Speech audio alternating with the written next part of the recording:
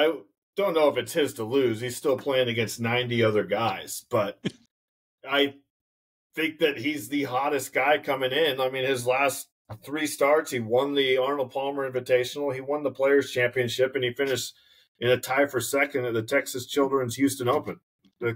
That's 4 spots. First, second. His lowest finish in 8 tournaments is 17th. The guy is an absolute freak of nature right now. We haven't seen odds like this since Tiger, like early 2000s. And you just expected Tiger to win everything. And if he didn't, he finished in the top 10.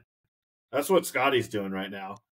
And it's amazing to me that you hear players like Rory McIlroy and Max Homa and Xander Schauffele all say that if he just putts it halfway decent, we don't really have a chance.